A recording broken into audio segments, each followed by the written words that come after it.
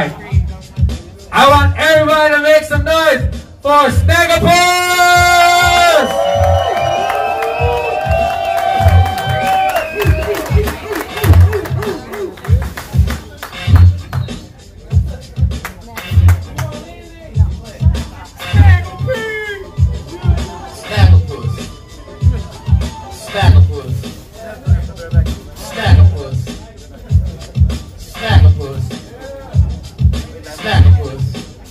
I like that shit. Snaggapuss. Hey. Snaggapuss. Come on, sing it now. Snaggapuss. Hey. Snaggapuss. Snaggapuss. Snaggapuss. Cut that shit. Woo! How the fuck y'all doing? Pomona! I said, how the fuck y'all doing? Pomona! Oh, I love me some goddamn Pomona. As y'all already know, my name is Snaggapuss. Y'all know I can't be a preacher. With a name like Snaggapuss, it'll sound like I eat up my whole congregation, wouldn't it? I want to ask y'all a question before I get started, because I hate to be misidentified by somebody ugly. Don't y'all hate to be misidentified by someone who's ugly? Don't y'all feel like that's a form of disrespect? I like to set the record straight before I get started and let everybody know. I am not Eddie Griffin's son. I'm not. And I also like to set the record straight because, you know, when motherfuckers say that shit, it kind of piss you off. Be like, oh, you look just like Eddie Griffin. God damn it.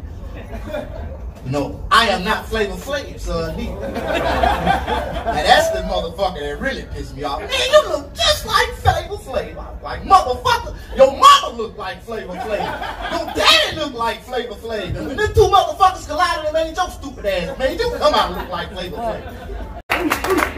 There's a reason why they call me Snaggapuss, and I'm gonna reveal it to y'all in a few minutes.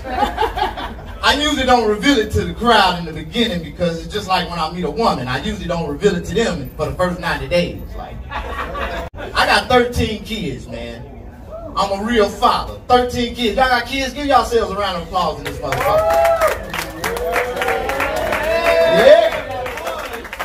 I'm a real father. I take care of all my goddamn kids. You're a real father and you take care of all your kids.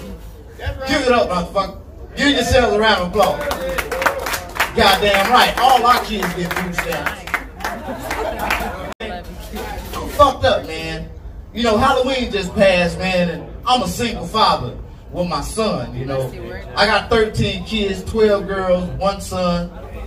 Man, I ain't gonna lie, man. You know, my son is the best thing that ever happened to me, man. And I tell everybody, man, I got 13 kids.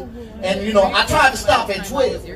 Because I read an article in the newspaper that says 1 out of 13 kids is born Hispanic. And I didn't want to have a Mexican baby. I was like, oh, hell no. Oh, hell no. But I'm going to tell you how statistics do not lie. My 13th child, my son, my senior, my junior, my number 2, he's a black Mexican. Really fucked me up like son, you know. I got 13 kids, 12 girls, 1 son. Yeah, and I gotta be truthful. You know, a real man make daughters. You know what I'm saying? Y'all know what I'm talking about, ladies. If y'all some pretty girls in the house, you know, your father made your ass. Like, he was putting it in. They said if you want to make a boy, you just lay there and let the woman ride your dick. The lazy motherfucker. That's where all these boys come from. They come out lazy than a motherfucker. But that's a true saying. If you really want to make a boy, fellas, if you've been fucking your old lady and girls just kept on popping out, just lay there and be like, okay, honey, I know what to do. We're going to do Snaggapuss method. We're just going to lay here. Get on top. Like that, then I promise you, 9 months later, you're going to have a son. My son just got kicked out of church. Yeah, we got kicked out of church. Halloween came up, and I thought the safest place to take my son was to take him to church, right? So we go to the church retreat. You know, the church retreat, you know, when the churches invite parents to come out like on Halloween and shit like that, that's just a subliminal way so they can ask you for some money when you get there for a benevolent offering. You know, church needs some money. So I was smart about it. I told my son, I said, I'm going to take you to the church. I'm going to sit in the parking lot. and you go in there and get you some candy, you come on out. My son was like, all right, Daddy. Soon as we pulled up, I was like, go on and get out. My son didn't even open the goddamn door. He jumped straight out the window. Ah, pew! He was gone. So I'm sitting in the car, I'm listening to some Fetty Wap, and I'm smoking on a blunt. Less than 2 minutes, goddamn deacon ladies of the church house came outside. One lady had my son upside down by his ankles, butt naked. And the other lady had his goddamn costume in his hand, talking about, who kid is this? Who kid is this? Oh, hell no. I jumped out the goddamn truck. I'm like, man, what the fuck is going on? She gonna holler, oh, wait, you didn't say no, you can't send no kid in here like this. They got mad at me because I sunk my son in the church house in a little red devil suit. I'm like, what the fuck? I know goddamn well you ain't worried about that little devil. You need to worry about the other devils that's in that motherfucker. Like, am I the only one? Real talk. I met this beautiful girl, man. I was down in goddamn Cancun. We was on the other side of the border doing some black circuit comedy and shit. You know, I fuck with the Mexicans and shit. They was like, Stan, we're gonna take you to Mexico. I was like, all right, let's go. So we went to Mexico, man. And I went over there with my Louis Vuitton backpack, and I'm all looking fly and shit. And I was at the comedy show, I performed, and I met this girl, man. She was black and she was beautiful. I was like, damn, I didn't know they had black girls over here in Mexico. She was like, yeah, I'm from Belize. I'm like, oh shit, Belize, where that's at? That's like an island or something, you know what I'm saying? Like, I thought Belize was like somewhere in Barbados, one of the little bitty islands somewhere and shit. So I was like, damn, you stay out here, shit, you might as well come on back to America with me. She was like, okay, okay. So she was like, I want you to meet my father. So she took me to her father. She was like, Dad, I met somebody from America. Tell him what you told me. I said, I want to take your daughter back to America and marry her. He was like, shit, take the bitch with you. Fuck me up. I was like, God damn, okay. So I stuffed the bitch in my Louis Vuitton backpack and we came across the border. So fuck time. So I broke her in and told her that she was a black Mexican bitch, and she was okay with that at first. You know what I'm talking about? Some fucked up shit. So I worked in LA, and I worked in the jungles, in the hood. We were staying in the hood. And I was leaving in the house all day, you know what I'm saying? That's what, you know, that's what dudes do. They leave y'all in the house and we go work all day. And come to find out, she got to conversate with some of the ghetto girls in the neighborhood.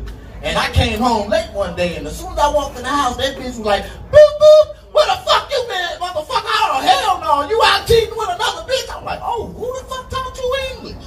Like, who taught you how to speak like that? Oh, hell to the fuck no. You know them ghetto ass bitches, they get to talking with their hands and shit. I be like, goddamn, who the fuck taught you that shit? Fuck me up. So, fuck me up. So, she just put it in her mind that I cheated on her because I came home 2 hours late, and she took all her bags and just left. And guess what the bitch did? She left my son with me. She was like, that's yours?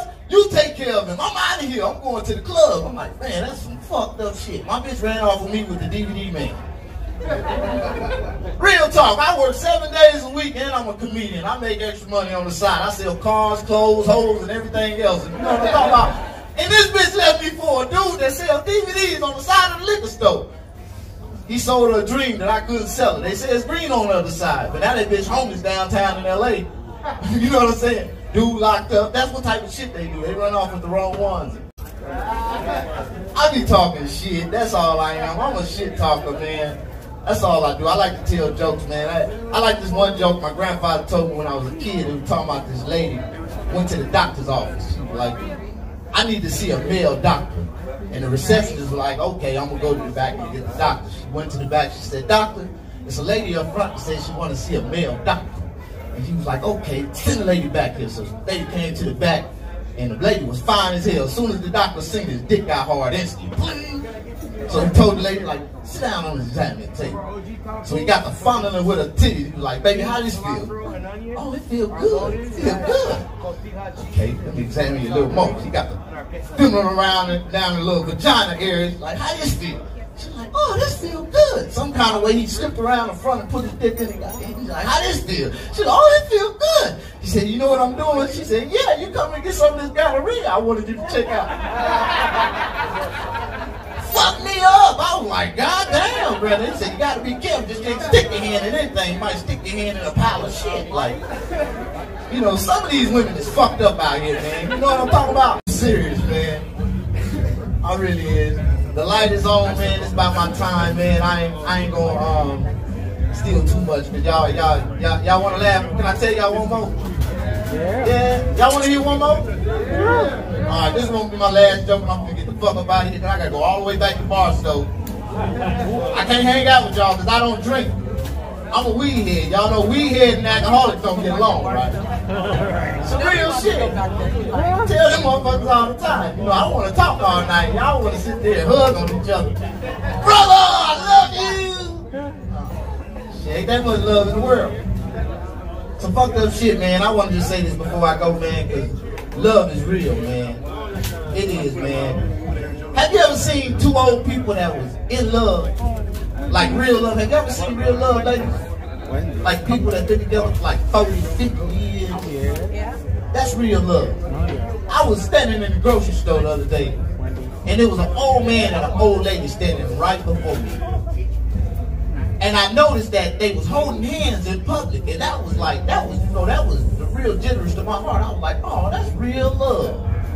But as I started to stare and notice real hard, the old lady had a wooden prosthetic hand. I was like, God damn. You know that's real love if you got a husband that'll hold your prosthetic hand in public after y'all done been together for 40, 50 years. You know what I'm talking about?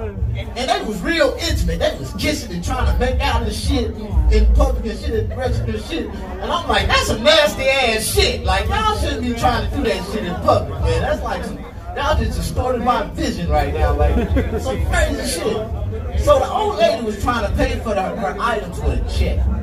Oh no. Some real funny shit. Because every time they slid the check in the machine, it'll slide back and decline, right? And so a damn order wasn't like $7, $8. And I'm standing there, man, I done left my kid out in the car running. I ain't got one item in my hand. I just wanted one pack of cigarettes. And these people standing there for 15 minutes trying to pay for just $7 worth of shit. So I fuck around, man, and the lady pulled out a debit card, and she swiped the debit card, and that shit declined. And so I offered to be generous. I was like, God damn, lady, how about I just pay for that shit so I can go and get the fuck up out of here? And she turned around and looked at me. She's like, excuse me, son, we got this. I'm like, oh. So as they fuck around, they trying to pay for the goddamn items and shit steady declining. This old bitch pulled out a big ass wad of money out of goddamn bosom, out of her titties, you know, the bosoms, when the old ladies put their money in their bosoms, right? And she paid the man with a $100 bill. I'm like, cheapskate ass motherfucker, why you just pay this man so we can get the fuck up out of here?